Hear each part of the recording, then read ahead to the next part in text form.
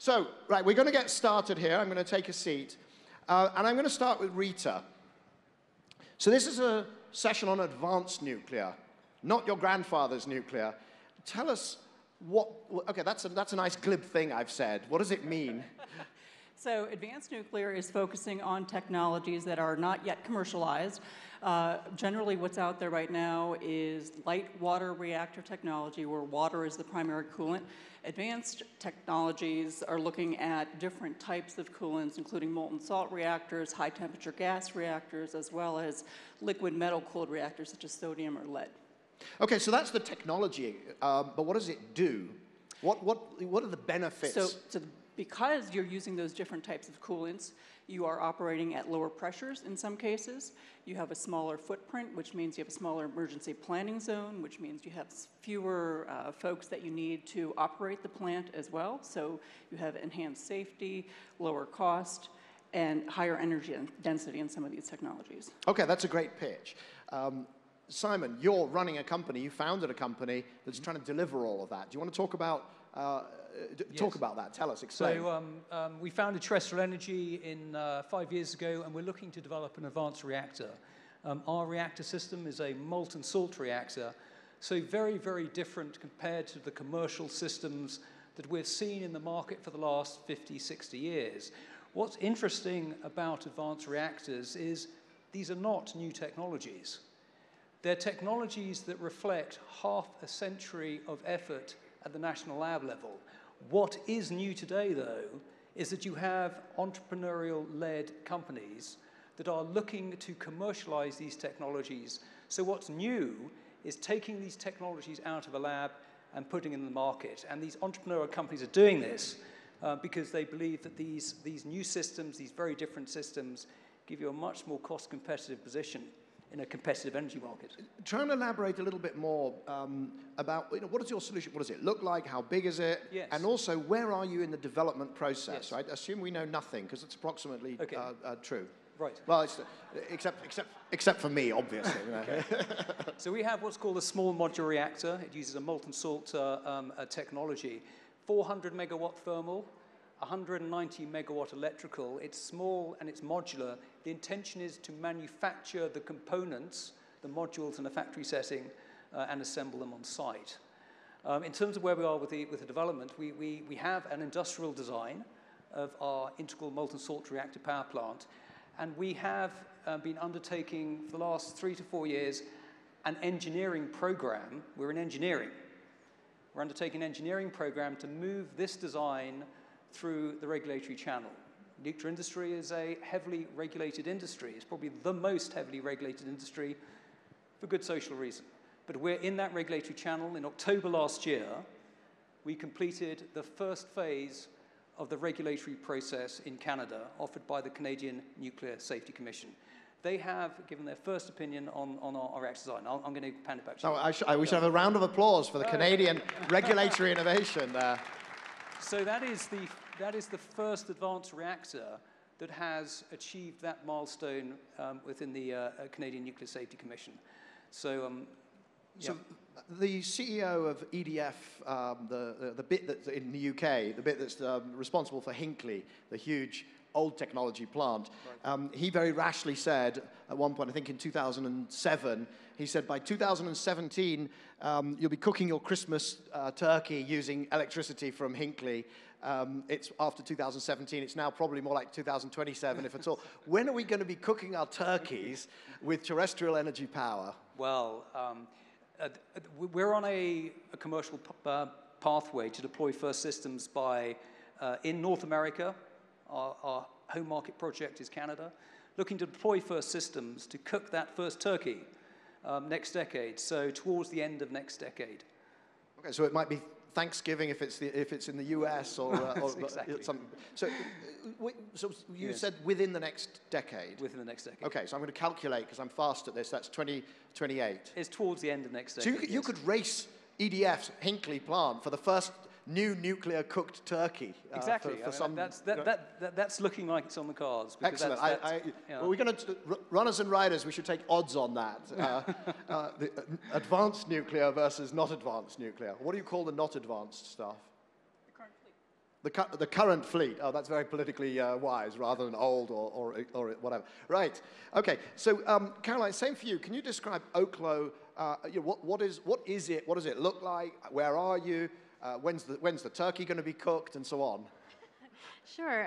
Yeah, so my name is Caroline Cochran. I was the co-founder of Oklo Inc. What we're trying to do is a small, very small nuclear reactor to power remote areas. So when I say very small, I mean between 1 and 2 megawatts. So very well-sized for really remote areas. There's a lot of really unique things that our reactor can do, but a lot of advanced reactors can do using advanced fission technologies. Such as ramping up and down, being able to actually consume existing nuclear waste. Of course, we provide emission-free power, and these are things that some of these remote areas have been desperate for a long time, so that's our passion. I think a lot of people wonder, it's just like what Simon said, which is, these aren't necessarily new. These technologies have been really well proven over decades of experience, and they've done incredible safety tests on them. They essentially cannot melt down and things like that, but people are like, well, why wasn't this commercialized before if that's the case? And I think one of the themes of this whole conference is really looking at what inertia is there in the energy system or in large companies in general, and trying to really disrupt that. And for various reasons, there's so much inertia, especially in the nuclear industry, and part of it is because of the regulation, and that there was really no motivation to implement a lot of these advanced technologies, even though they were really well proven. A couple of the things that really motivated ours in particular is the development of microgrids and the importance of microgrids, as well as these microgrids now care about being emission-free instead of burning a lot of diesel. So those two things kind of really came together to make people really want to have these in their communities. Okay, that's great. I mean, it's hard to think of a less traditional nuclear power station than a 1 or 2 megawatt solution. Just give an idea, what will it look like? I mean, will it be on the back of a truck potentially, or because 1 or 2 megawatts is how big is it physically? Yeah. So the idea is it could fit in a container-sized container, like a traditional shipping container. It would be put underground, and it's never refueled while it's in the field. So you put it out there for 10 years, it produces emission-free power, you pack it back up and take it back to the central facility. One of the neat things, too, is that we can actually recycle our fuel. So the fuel that it uses, it can go out for 10 years, we take it back, we recycle it, send it back out for another 10 years, and you can actually do that for up to 70 to 80 years. And then at the end, because it's so efficient with the fuel, you only have waste that has about a 300-year half-life before it's back to natural levels of radiation, which is another thing people aren't really familiar with, but there is natural radiation. It's in fact probably one of the most natural things that all life has evolved around since forever. So that's kind of the size and the implementation. Our idea is hopefully you don't really see anything. It doesn't really disturb the natural environment hardly at all. Okay, thank you very much. And I think you're the first person on this panel, probably not the last, to use the immortal words, "what people don't really realize is." That's your cue, Eric. What do you do? How do we get this done?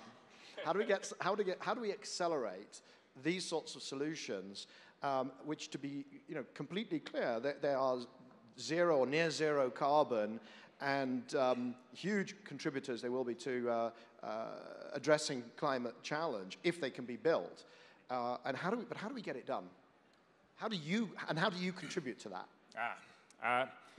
Well, I got my start into nuclear after hearing the story of what is possible with some of these advanced designs. So not only providing low-cost electricity for communities around the world, but also doing things like desalinating water on a scale we have not done before, things like manufacturing carbon-neutral synthetic fuels using high-temperature steam and electrolysis.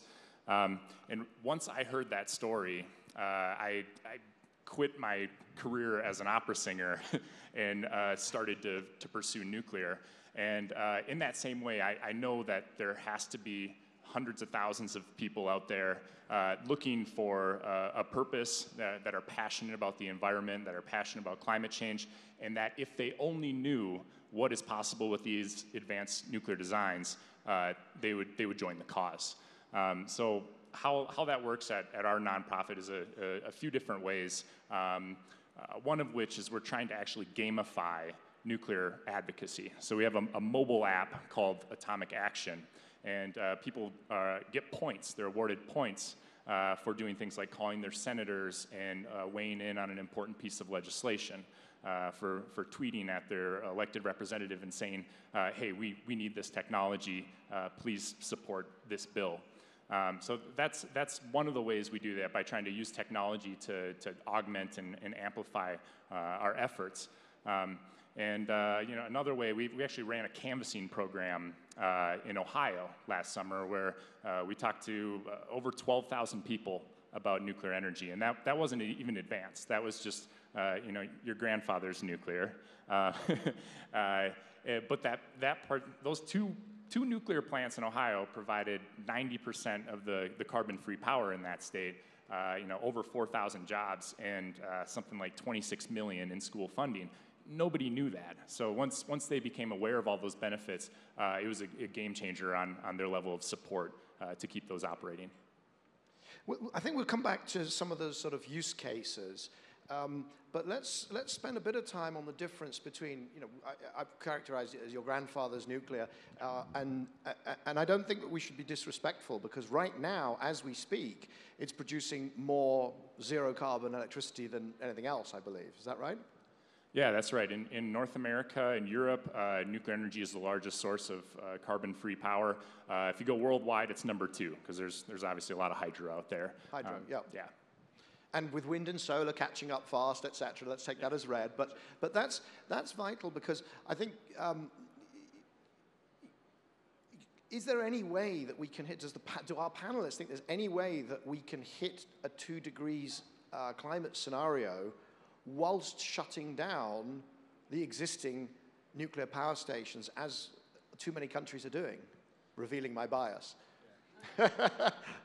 Simon. Well, I'll make a quick comment on that. The evidence to date indicates that if you unplug your existing workhorses of clean power generation, your nuclear power plants, and you unplug them early, you're going backwards with respect to trying to achieve your your greenhouse gas mitigation targets.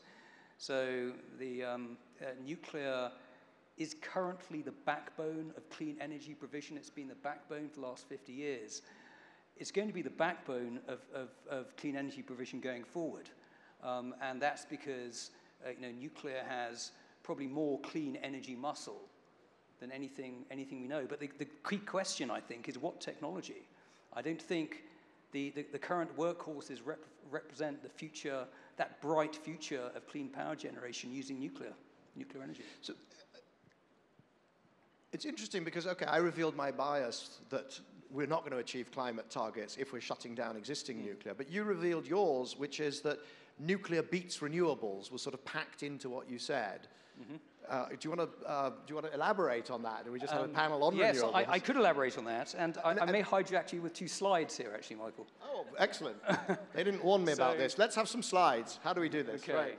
So this is why nuclear has to be the backbone of clean energy provision going forward. And by the way, this doesn't include other technologies, but it shows that that nuclear has a unique property in addressing the problem. So this is our challenge. This is our challenge for humanity, and the challenge has got 2 components to it. First is meeting COP21 greenhouse gas targets, 80% reduction in greenhouse gas emissions to reduce climate change by under 2%. The amount of clean energy required is about 200 terawatt hours. If you also define the better world as one where energy poverty is removed. Simon, I'm going to cut you off because I can't read that, and I don't know if the audience can read it. Can we switch the slides off and you do it? Just talk. Explain the point without the. If you don't mind, I'm sorry to do this. The better world in terms of greenhouse gas mitigation, we have a clean world, and one where energy poverty, which is very serious today, is addressed. That requires 400,000 terawatt hours. That's 3 times today's fossil fuel basket. Fossil fuels today represent 85% of primary energy demand. Okay. You need something that's 3 times the size of fossil fuels. Okay, so the thing is, I don't want to get into a debate about that's the numbers and primary energy being 68% waste and all those sorts of things. What I'm going to do is I'm going to go back to where I spoke yesterday, and I briefed you backstage about this thing, the three-third world, which is going to be one-third variable renewables, wind and solar, because they are 2 to 4 or 5 cents per kilowatt hour, and they're available now, and they're going to be built over the next decade, and it's geometric. I mean, I guess if you don't accept that, then it's sort of difficult to, but that's where we're going. IEA says 20%, Bloomberg New Energy Finance, one-third. And then there's going to be all these electric vehicles and lots of batteries everywhere and a more efficient world. Because when we get into debates about how to bring electricity to those people who've got no electricity, you're not building, well, actually, Caroline, you might be building nuclear power stations in Niger or in Ethiopia, but I don't think, Simon, you're going to be, unless I'm wrong. So let's step back. Let's step back, because I think we're going to get to a section I want to take you through about how do we get society, what's the best way to promote nuclear? And the topic of, is it best to say it's better than renewables? Is that the best way to get it done? Is a topic I want to cover, but I don't want to go into early. What I want to do is facts. I want to know what the economics of this is. I want to know the regulatory process. And maybe we should start. Rita, you've been well, you've just watched the tennis match there.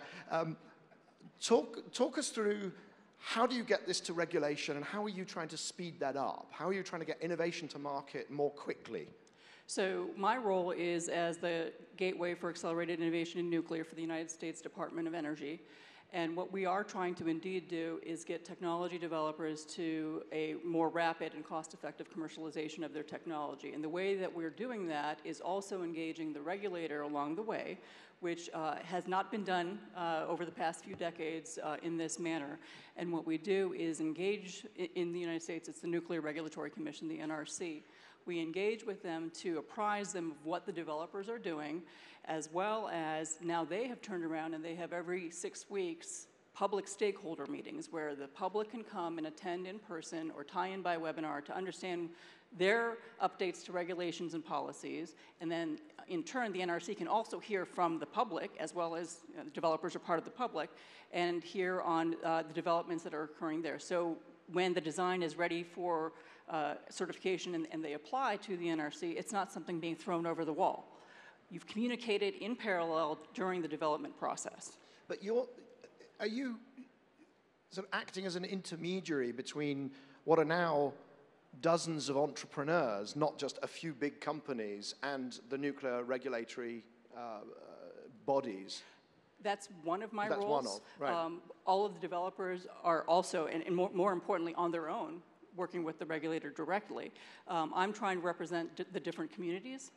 And so one leg of what I do is a regulatory interface. The other is to provide technical expertise to the development community, and the other is to provide financial assistance. What could the regulators learn from what's happening in the space industry currently? You know, you've gone from sort of a NASA monopoly to these incredible entrepreneurs, you know, landing rockets, you know, on floating barges and reusable and doing extraordinary things, lowering the cost by 2 orders of magnitude or whatever. I mean, is it fantasy to think that that could happen in the nuclear space? Is it happening? It's starting to happen. It's a different regulatory body, but it's starting to happen. And I would say that it is a it's not rockets. Is not nuclear. I understand, but it's the analogy. Yeah. Right, but also. The regulatory body in the United States is also looking to other regulatory bodies, including Canada, and applying lessons learned and best practices. So they're not operating in a vacuum either, and I think that's to their credit as well. So, Caroline, is there something to be learnt out of the sort of proliferation of rapidly moving entrepreneurial businesses in space? Is that something that inspires you? Have you thought about it that way? It's definitely inspiring. We look to some of those things where some people in Silicon Valley call it hard tech or whatever. It's not just an app. It's like you're actually building something that's really hard and doing that. So it's incredibly inspiring. If I could go back to your earlier question, though, there's no either or in clean energy, right? Like, we need all of it. And even people ask us about, is there competition from this, that, or the other? But we need so much clean energy. I think that's what Simon's getting to is we need all of it, and we need all of it yesterday. And so that's our goal too. And each thing is going to have its own niche. Like solar is going to have like small communities and can start unfurling, solar panels really rapidly, and then nuclear will take longer in some cases, but then it'll be a bigger step change. And so I think that's really the answer to that, but also that countries that have rapidly and deeply decarbonized have done it with nuclear, and so I think you use all of the above to really hit those climate targets you're talking about. So that's an exposition of a different, I mean, that's, again, coming to this question of, instead of positioning nuclear versus renewables, that's the opposite position, and it's clearly one that I like to see more of, and I try and work on seeing more of. I want to just, let's stick to the data bit in a sense. You're both going to be generating electricity, cooking turkeys in 10 years, and I'm not quite sure when. But how much will it cost? Let's start with Caroline.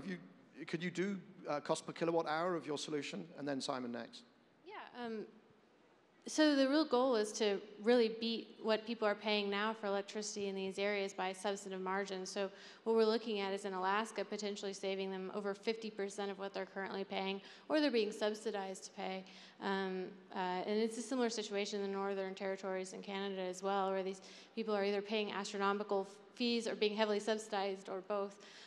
So that's really what we're looking for, is huge cost cutting and hopefully making their electricity greener. Some studies have shown that advanced reactors that are well vetted, the studies are well vetted, and the technology, but can reach $2,000 a kilowatt CapEx. That's the construction cost. What does that translate into in terms of my utility bill?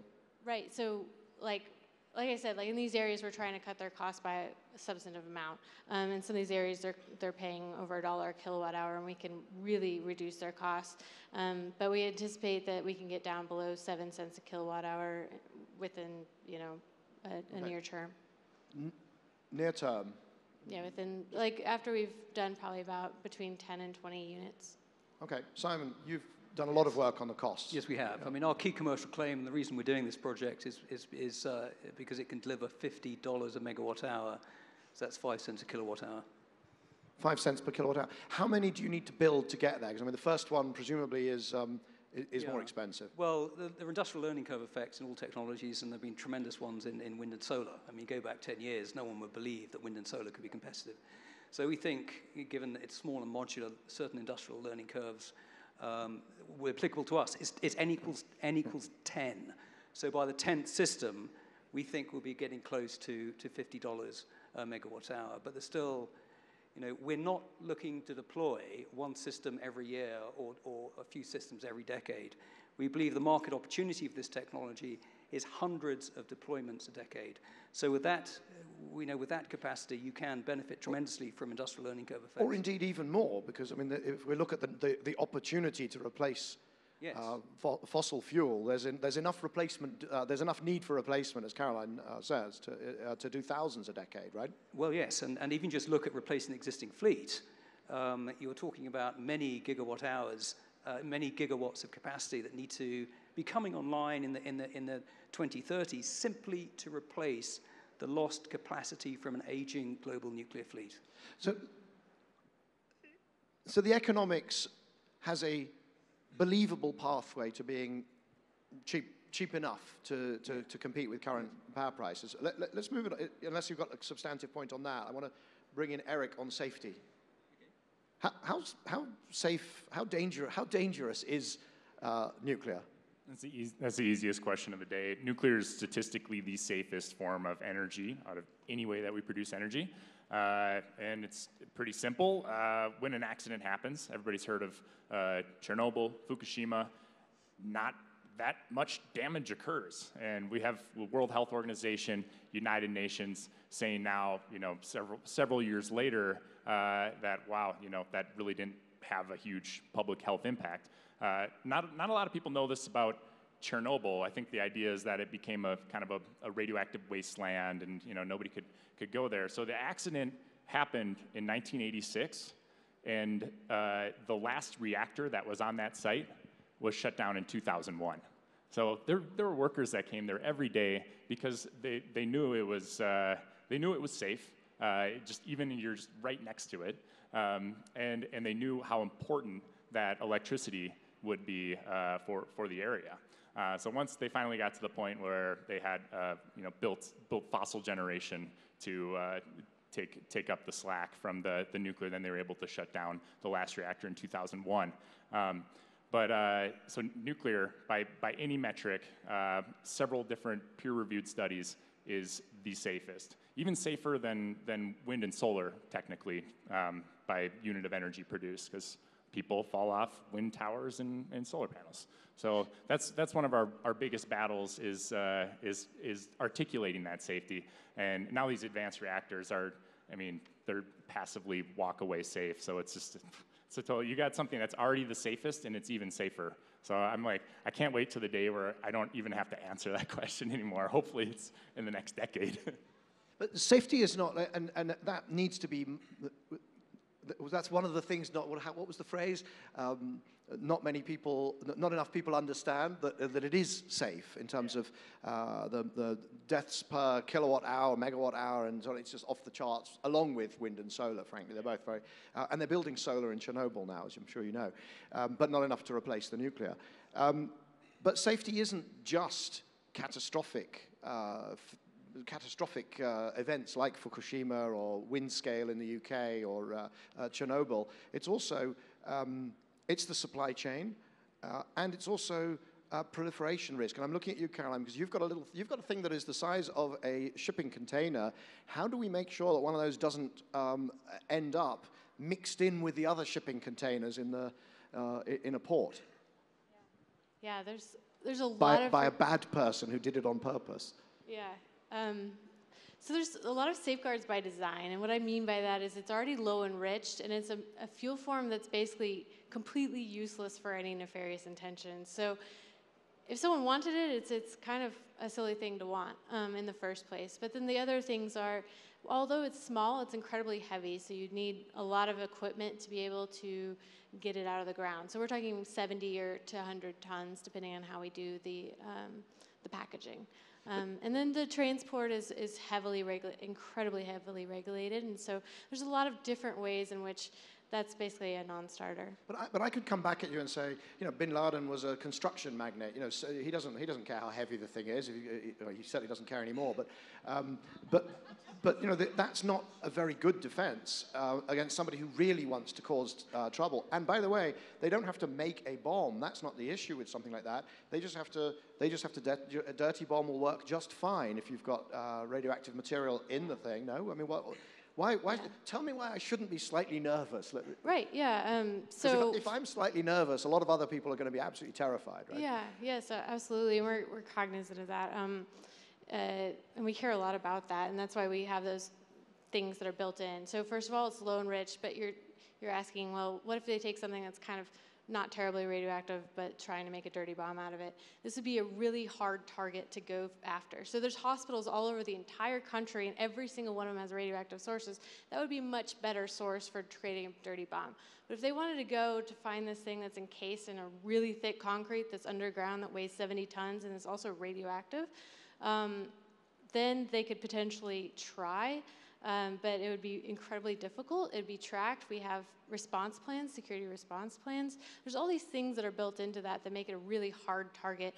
And when you make it a hard enough target, then it basically makes a lot of other targets much more interesting. I'm much more concerned, not that we want to talk about things that are worse, but I'm much more concerned about biological weapons, chemical weapons, and other things that are much easier to get a hold of and to transport. But also, if you were to somehow get through all of that, break open the concrete, get through all the locks that are involved, steel and all of that, you have what's essentially a solid block of metal, and even if you had a really big bomb, it wouldn't really pulverize in the way that traditional ceramic fuels do. So there's a lot of different factors which make this basically impossible. We're kind of falling into the trap that often nuclear advocates fall into, which is just over-explaining how safe it is. We do that so much that it actually freaks people out a little bit. When we're talking about hypothetical situations that are so far-fetched they're basically impossible. Like that's terrorism. That's not how terrorism works anymore. It's somebody renting a truck and driving it through a crowded, parade or something, or getting a gun in a crowded movie theater, because that's way easier than what Caroline's described. It'd probably be easier for zombie bin Laden to build a plane and then crash it into something than hijack a tiny nuclear reactor. Thank you. Very good.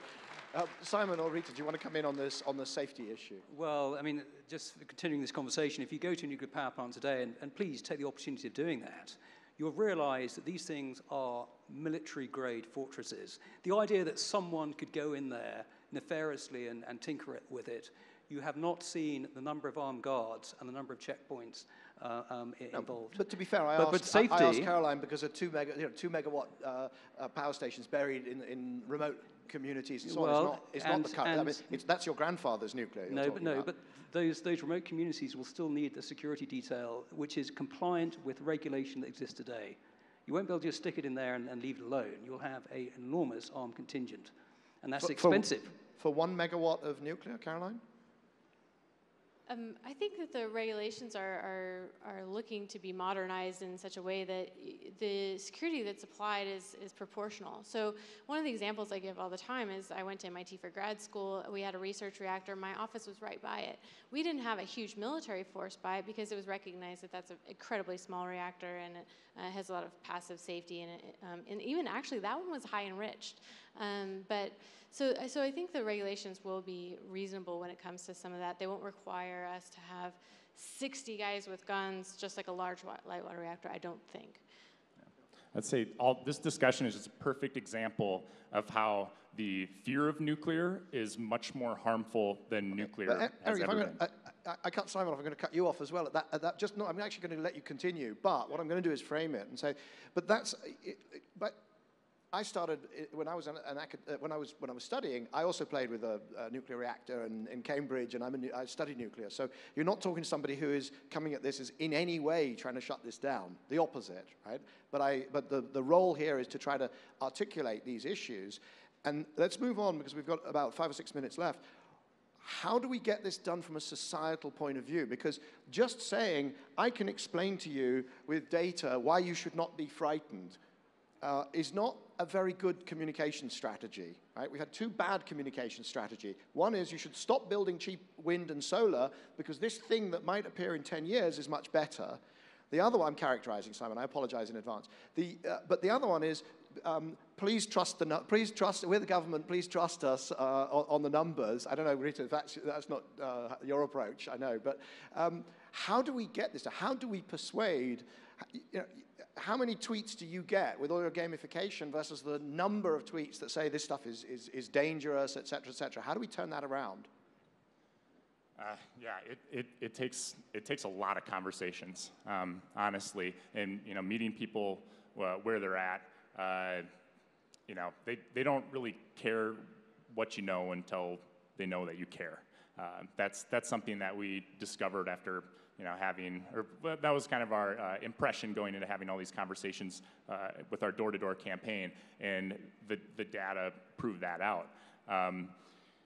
You need to, people, we don't lead with the safety case is the short answer, because that frames the whole conversation after that, and you'd be surprised at how many people it doesn't even occur to them. So what we would do when we knocked on people's doors and said, hey, this nuclear plant provides 4,300 jobs, 26 million in school funding, and 90% of your clean energy, which and right now it's all at risk of losing. What of those 3 things are most important to you? And the person would be like, the jobs are really important. And then you go, well, why jobs? And then all of a sudden we're having a conversation about it and getting to know each other, and there's a values alignment, and maybe it's an environmental case. And once you realize that you want the same thing, then the rest of the details just kind of fall into place.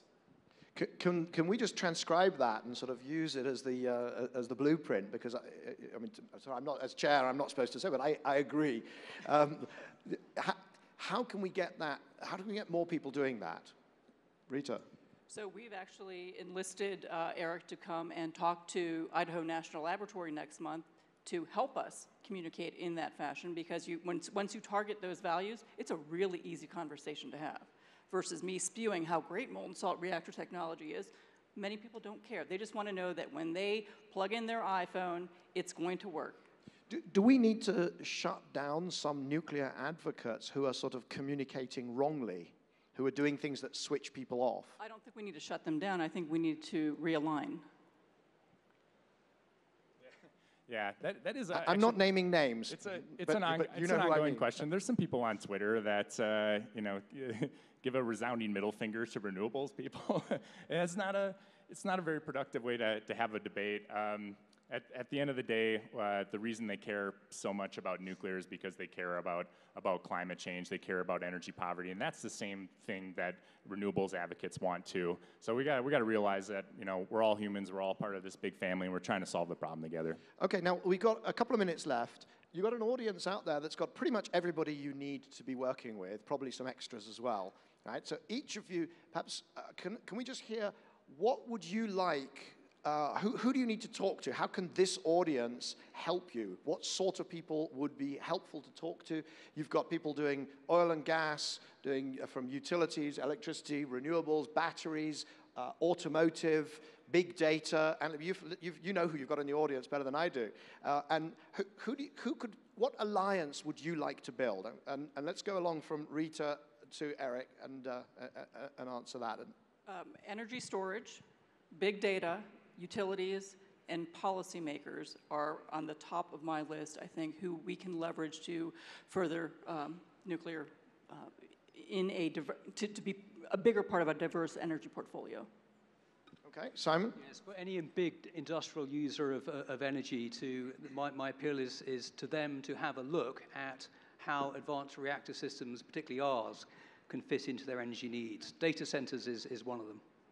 Very good. Caroline? I'm lucky I get to go before Eric, because I think I'm going to steal his thunder. No, I think you've got a room full of influencers here and people who are really educated on energy, and just to reach out to other people from what you've maybe learned today, or learn a little bit more about nuclear, and just reach out to other people. And that's our key goal, every day, because if people don't understand the benefits, then they won't want it, and they won't see our mission the way we see it. Okay, Eric?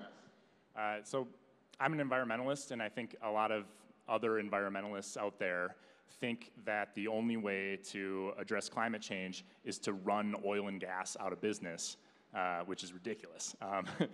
So my dream, and why I'm thrilled to be here, is to have the conversation and talk about how advanced nuclear and oil and gas have a lot of potential crossover. Things like more economic and environmentally friendly extraction of tar sands, all the way to getting the oil and gas folks into the synthetic fuel manufacturing business instead. Because I know electric vehicles are going to continue to making a ton of progress, but I'm from a rural area, and I know a lot of guys that aren't going to give up their F-150 or their 1969 Ford Mustang. So if they go to the gas tank and fill that thing up, but instead that gas it was made out of simply water, splitting water into hydrogen and combining it with carbon that we've sequestered out of the air or out of the ocean. So it's a carbon neutral fuel. That is my dream, and I feel like some of the people in this room might be able to play a role in that. Very good, very good. So we're out of time on the panel, but I think we left it on a really interesting note, which is they want to talk to people who are in this room, and I hope some of you want to talk to them. I want to talk to Eric about heat, because you talk desalination and you talk about other things. We got to talk about heat, because nuclear can also provide heat, process and others. So plenty of liaisons, plenty of alliances to be built, and I think that's the reason that we're here. Only by working together will we be able to really be energy disruptors. Please thank our panel.